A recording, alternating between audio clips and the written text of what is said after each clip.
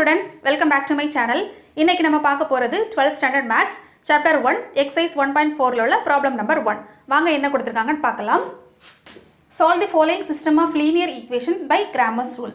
பின்வரும் நேரியல் சமன்பாடுகளின் தொகுப்பை கிராமரின் விதிப்படி தீர்க்க. First option கொடுத்திருக்காங்க. வாங்க proceed பண்ணலாம். First write the solution. Tamil medium பிள்ளைங்க தீர்வுன்னு எழுதிக்கோங்கம்மா. Next given, அதாவது கொடுக்கப்பட்டவை. ஈக்குவேஷனை பாருங்கம்மா. எப்பவுமே கிராமர்ஸ் ரூல் பிரகாரம் நம்ம ப்ரொசீட் பண்ணும்போது என்ன ஃபார்மேட்டில் இருக்கோம்னா லெஃப்ட் சைடு வந்து வேரியபிள், ரைட் சைடு வந்து கான்ஸ்டன்ட். அதாவது லெஃப்ட் சைடு மாறி, ரைட் சைடு வந்து மாறிலி. ஓகேம்மா, அந்த ஃபார்மேட்டில் இருக்கணும். ஃபர்ஸ்ட் அதை ஆர்டரில் எழுதலாம். 5x minus 2y, இந்த கான்ஸ்டண்ட்டை நம்ம ரைட் சைடு கொண்டு போயிடலாம். அப்போ எப்படி வரும்? -16 மாறும். நெக்ஸ்ட்டு இதை ஈக்குவேஷன் நம்பர் 1 எடுக்கலாம். செகண்ட் ஈக்குவேஷன் பாருங்கள். x + 3y, இந்த -7 ரைட் சைட் போகும்போது +7 மாறும். ஸோ 7, இது வந்து ஈக்குவேஷன் நம்பர் 2 எடுக்கலாம். நெக்ஸ்ட் என்ன பண்ணலாம்னா இது வேணால் நீங்கள் ஒரு லைன் எழுதிக்கோங்க. ரீஅரேஞ்ச் தி given equation. ஓகேம்மா, அதாவது கொடுக்கப்பட்ட ஈக்குவேஷன் நம்ம அரேஞ்ச் பண்ணி எழுதுறதுக்காக given equation. ஓகே, தமிழ் பிள்ளைங்க வந்து கொடுக்கப்பட்ட சமன்பாடை வரிசைப்படுத்தி எழுதவும் அப்படின்னு எழுதிக்கோங்கம்மா. நெக்ஸ்ட் இதை சால்வ் பண்ணலாம். ஃபர்ஸ்ட் வந்து டெல் இல்லையா, எப்பவுமே நம்ம கால்குலேட் பண்ணுறது டெல் இல்லையா. டெல்னா டிட்டர்மினன்ட். ஃபஸ்ட்டு இந்த எக்ஸ் கிட்ட இருக்கக்கூடிய நம்பர் வந்து இதில் வரும், ஒய் கிட்ட இருக்கக்கூடியது இதில், எக்ஸ் கிட்ட இருக்கக்கூடிய நம்பர் இங்கே. ஓகேம்மா, இது வந்து 2x2 மேட்ரிக்ஸ். இப்போ நம்ம ஆன்சர் கண்டுபிடிக்கலாம் பாருங்கள். 5 3s are, அதாவது டிட்டர்மினன்ட் வேல்யூ கண்டுபிடிக்கணும். 5 3s are 15 இல்லையா. -1 × -2 னா -2 வரும். ஆல்ரெடி மைனஸ் இருக்கிறதுனால +2. ஓகேம்மா, இது 0 இல்லை. 15 + 2 னா 17. அதாவது நாட் ஈக்குவல் டு 0. ஏன்னா important condition. Del equal to 0 இருந்துச்சுன்னா ஃபர்தர் வேல்யூ நம்மளால் கண்டுபிடிக்க முடியாது. ஸோ இது வந்து 0 இருக்கக்கூடாது. ஓகேம்மா, நெக்ஸ்ட் இப்போ டெல் இங்கே என்ன பேராமீட்டர் கொடுத்துருக்காங்கம்மா? எக்ஸ். அப்போ நம்ம டெல் எக்ஸ் போடலாம். Del suffix X equal to determinant. First காலம் ஃபுல்லாக வந்து நம்ம கான்ஸ்டன்ட் வேல்யூ எழுதலாம்.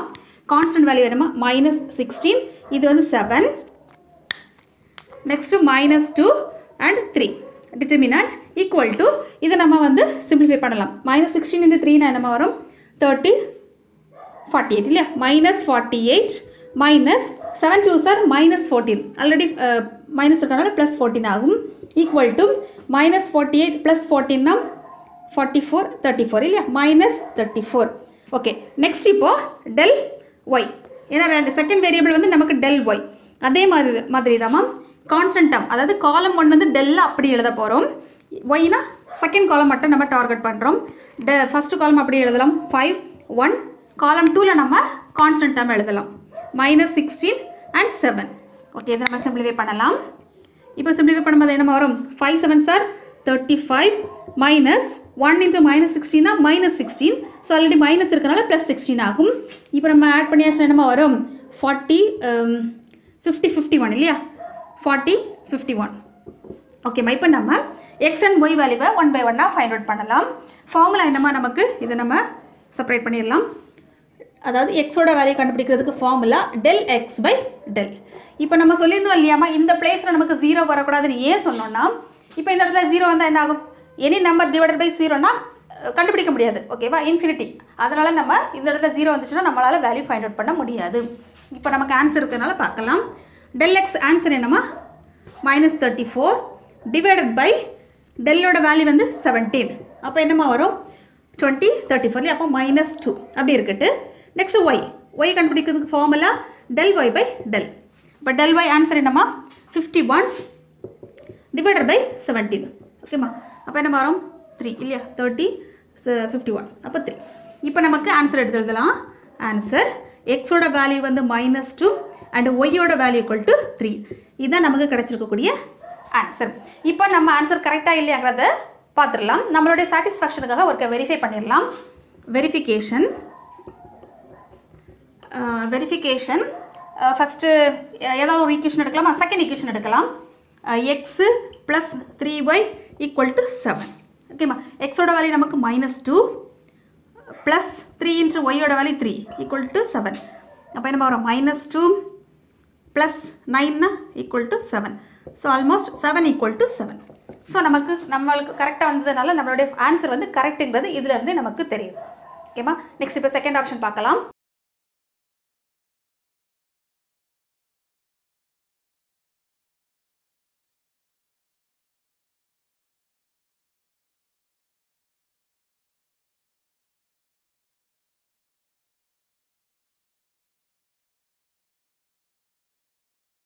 இப்போ நம்ம செகண்ட் ஆப்ஷன் பார்க்கலாம்.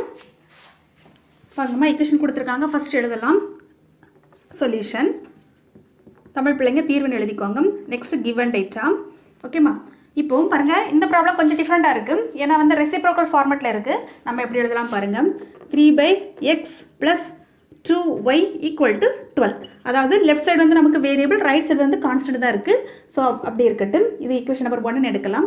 Second equation 2/x + 3y = 13. இதை நம்ம ஈக்குவேஷன் நம்பர் 2ன்னு எடுக்கலாம். இப்போ வந்து ஃபஸ்ட் என்ன கண்டுபிடிக்கணுமா? டெல். இங்கே எழுதுகிறேன் டெல். டெல்லுக்கான ஃபார்முலா என்னமா வரும்? டிட்டர்மினன்ட். இப்போ பாருங்கள், இது அதாவது 1/x அண்ட் y ஃபார்மேட்டில் இருக்கிறதுனால நம்ம என்ன பண்ணலாம்னா வேரியபிளை நம்ம 1/x, yன்னு எடுக்கலாம். சரியாம்மா? Variable 1/x and y. இப்போ நம்ம ஃபஸ்ட்டு 1/x கிட்ட இருக்கக்கூடிய நம்பர் எழுதலாம். நம்பர் என்னமா வரும்? 3. அண்ட் இங்கே வந்து 1/x கிட்ட இருக்கக்கூடிய நம்பர் வந்து 2. நெக்ஸ்ட்டு 2y கிட்ட இருக்கக்கூடிய நம்பர் வந்து 2. இங்கே y கிட்ட இருக்கக்கூடிய நம்பர் வந்து 3. இதை நம்ம சிம்பிளிஃபை பண்ணலாம். 3 3s are 9 minus 2 2s are 4. அப்போ 9 minus 4 நம்ம 5. எப்பவுமே நாட் ஈக்குவல் டு 0ங்கிற கண்டிஷன் எழுதிக்கோங்க. இப்போ நெக்ஸ்ட் என்ன பண்ண போகிறோம்னா டெல். இந்த இடத்துல சஃபிக்ஸ் நம்ம என்ன பண்ணணும்னா 1/x நம்ம போட போகிறோம். ஓகேம்மா? 1/x தான். ஏன்னா 1/3, அதாவது 1/x கிட்ட இருக்கக்கூடிய நம்பர் 3 நம்ம அசியூம் பண்ணி எடுத்தாச்சு. ஸோ 1/xங்கிற எடுக்கலாம். டிட்டர்மினன்ட் காலம் 1 நம்ம டெல்லை ரெஃபர் பண்ணும்போது காலம் 1க்கு பதிலாக நம்ம என்ன எழுத போகிறோம்? கான்ஸ்டன்ட் டேர்ம் எழுத போகிறோம். இப்போ கான்ஸ்டன்ட் டேர்ம் என்னமா இருக்குது? இங்கே 12, இங்கே வந்து 13 இல்லையா? காலம் 2 நம்ம எந்த சேஞ்சஸும் பண்ணலை, அப்படியே எழுதலாம். இங்கே 2, இங்கே 3.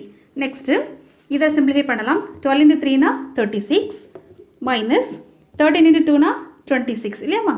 அப்போது 36 - 26 = 10. அப்படி இருக்குது. Next del. செகண்ட் வேரியபிள் நமக்கு y தான் எடுத்திருக்கோம் இல்லை? செகண்ட் வேரியபிள் நம்ம y தான் எடுத்திருக்கோம். ஸோ டெல் ஒய்ன்னு போடலாம். டிட்டர்மினன்ட் இதுக்கு டெல்லுங்கிற ஈக்குவேஷன் இருக்குது இல்லையாமா? அதில் காலம் 2ல் வந்து நம்ம சேஞ்ச் பண்ணலாம். காலம் 1 எந்த சேஞ்சஸும் இல்லை. அப்போ 3, இங்கே 2. காலம் 2க்கு பதிலாக கான்ஸ்டன்ட் டேர்ம் எழுதலாம். 12 and 13. இதை நம்ம சிம்பிளிஃபை பண்ணலாம். ஈக்குவல் டு 3 × 13 = 39 இல்லையா? 39 மைனஸ் 2 × 12 = 24. இப்போ நம்ம வரும் 39 10 15. ஓகே, இப்போ நம்ம xy வேல்யூ கண்டுபிடிக்கலாம். 1/x நம்ம 1/x தான் எடுத்திருக்கோம். 1/x = ஃபார்முலா என்னமா வரும்? டெல் 1/x / டெல் இல்லையா? அப்போது டெல் 1/xக்கான ஆன்சர் என்னமா? நமக்கு 10. அப்போ 10 / டெல்லோட ஆன்சர் வந்து 5. அப்போ என்னமா வரும்? ஈக்குவல் டு கட் பண்ணியாச்சுன்னா நமக்கு 2 கிடைக்கும். ஆனால் நமக்கு x வேண்டாம், இந்த 1/x வேண்டாம், x தான் வேணும். அப்போது நமக்கு தலைகீழ் எடுத்தால் போதும், அதாவது ரெசிப்ரோக்கல் எடுத்தால் போதும். அப்போது therefore x = 2க்கு நம்ம ரெசிப்ரோக்கல் எடுத்தால் நம்ம வரும் 1/2. ரெசிப்ரோக்கல்னா தலைகீழ்னு அர்த்தம். Next y. y = formula del y / del. Del y நம்ம ஆன்சர் 15 இல்லையா? அப்போ 15 / டெல்லோட ஆன்சர் வந்து நமக்கு 5. இது வந்து 15, அது வந்து 5. அப்போ நமக்கு என்ன வரும்? 3. y வந்து கரெக்டாக நமக்கு டைரெக்டாகவே கிடச்சிச்சு. நெக்ஸ்ட் ஃபைனல் வந்து ஆன்சர் எடுத்து எழுதலாம். Answer x = 1/2 and y = 3. இதான் நமக்கு கிடச்சிருக்கக்கூடிய ஃபைனல் ஆன்சர். நம்மளுடைய சாட்டிஸ்ஃபேக்ஷனுக்கு ஒருக்கா வெரிஃபை பண்ணிடலாம். எந்த ஈக்குவேஷன் எடுக்கலாமா? ஈக்குவேஷன் 1 எடுக்கலாம். ரெண்டுமே ஒன்று போல தான் இருக்குது. ஸோ ஈக்குவேஷன் 1 எடுக்கலாம். ஈக்குவேஷன் 1. இப்போ எக்ஸுக்கு பதிலாக 1/2 சப்ஸ்டியூட் பண்ண போகிறோம். இப்போ இந்த இடத்துல 1/2 சப்ஸ்டியூட் பண்ணியாச்சுன்னா தலைகளாகி 3 × 2 6 வரும். ஸோ 6 + 2 இப்படி வேணால் எலாபரேட் எழுதலாம். 3 / 1/2 ப்ளஸ் 2 × y. ஒய்யோட ஆன்சர் வந்து 3 = 12. அப்போது இது நம்ம ரெசிப்ரோக்கல் எடுத்துட்டோன்னா 6 + 3 2s are 6 = 12. நமக்கு ஆன்சர் கிடச்சிட்டு பாருங்கள். 12 = சூப்பர். ஓகேம்மா, நமக்கு ஆன்சர் கிடச்சிருச்சு. ஓகேம்மா, இதுதாம்மா சிம்பிள்